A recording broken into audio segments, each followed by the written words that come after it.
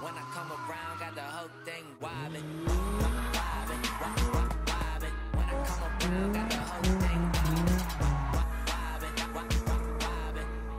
Let me know you down and I hit it. All right, what's up, guys? Today, my modded knuckles are coming here. They'll be here pretty much any minute. So I'm gonna start by taking my stock knuckles off and get it ready. So right when they get here, I can just throw them in. Super simple to take them off, and I might as well show you guys my stock angle real quick and then compare it to the angle when the knuckles are on. So this is just completely stock angle right here, stock knuckles, and then I'll show you guys with the model knuckles. So let's show you guys that stock angle. All right, so this is the angle, stock knuckles. I actually have rack spacers, but that's it. That doesn't really do much though. So this is what you look like with pretty much stock angle. Let me just get a good shot of the front. So that is stock, and then I will show you guys when the modded knuckles get here and how it looks. But first, I'm going to start by jacking it up and taking these knuckles off.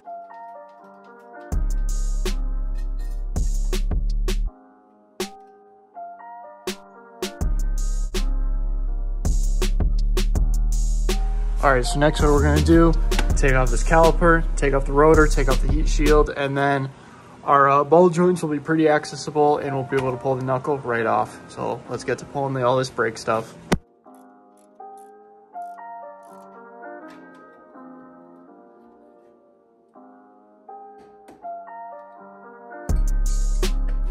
Oops.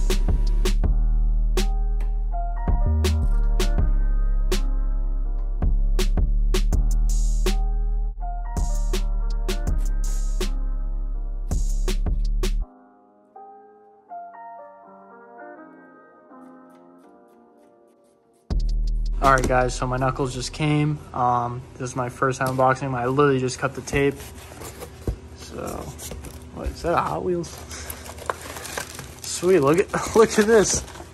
We got a Hot Wheels. What's this? Little note taped to the Hot Wheels talking about this is for off-road use only. That's pretty funny though.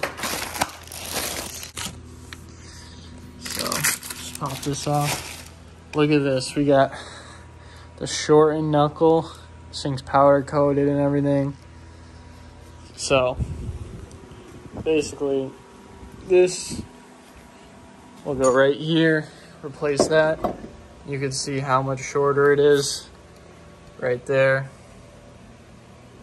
It's like almost a whole inch shorter. So yeah, I can't wait to have these on and see what the angle's looking like. All right, guys, so I'm back. It's the next day. I actually stopped because right here, these are new lower ball joints. I got them for both sides because I didn't show this, but when I was taking the old knuckles out, I couldn't separate them anyways, but both of the lower ball joints exploded. So yeah, we're definitely not gonna be using those. So we got fresh ones, and we're gonna use fresh ones with the new knuckles, and all the other bushings look fine. It was just those little lower ones that like exploded. So I'm gonna throw those in and get this thing ready to go. All right, so I got both sides on. I'm just tightening everything up real quick. But I'm not gonna film any of this because it's just reversing the steps. It's pretty simple, so it's almost done. Once I bolt all this up, just gonna do the shield, hub, brakes, and then we'll go test it out. Definitely gonna have to do a little self-alignment in the front though, because obviously everything's all different now. So just adjusting here a little bit, but it's not that big of a deal. So I'm gonna finish this up and then get back to you guys. All right, guys, so I just completely finished up. Well, I need to adjust the tie rods, but both sides are completely done. And let me just say, this is absolutely crazy. That is insane. That is definitely a lot more than it was. You could see everything in there, like, so easy. You could fit anything, like, it just looks absolutely insane. That is a lot of angle. Look at the gap in between here. So I'm stoked. I'm gonna adjust that real quick and then go outside. Probably take this thing out and test it, and then I'm gonna have to wash it after because the roads suck right now, but I'm gonna adjust this and then bring it out. All right, so I just straightened it out as much as I can. Got it running, ready to go, and gonna go show you it in the driveway and stuff and then test it out. All right, guys, well, the Miata is done. This is how the angle looks outside. Pretty crazy looking. So I'm stoked on it. I'm just gonna go take it for a little drive. I mean, I'm probably not gonna be able to drift much because it's just me, and I don't know, I don't really want to drift this thing right now anyways, but the angle does look crazy.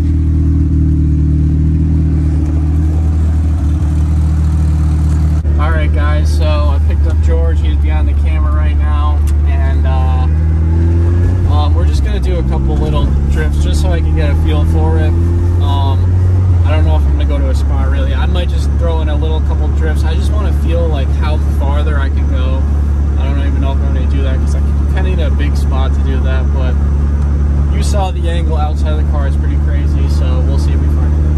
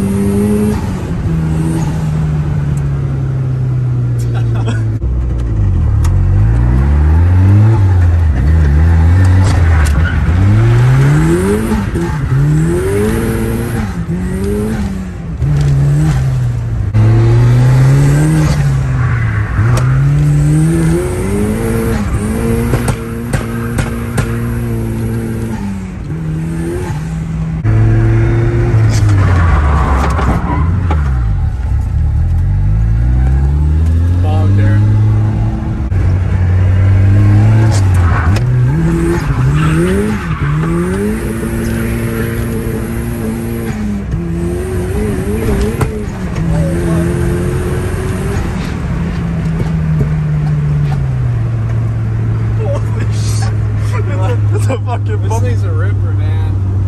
Oh my God. All right, guys, so that's a quick little review on the shore and knuckles for a Miata. As you can tell, it looks sick. It drifts sick. I didn't really get to feel the full angle, but obviously I would need a big spot like this, and this is a public spot. That dude's flying an airplane. I don't know if you can see it. That's pretty sick, but yep, here's the Miata. Finally got the angle mod on, and I can't wait to hit a Block City, Lebanon, even Raceway Park. I don't know. I'm dying to get to events this year. Really looking forward to March. So that's probably the end for this video. I'll see you guys in the next one, and thank you guys for watching.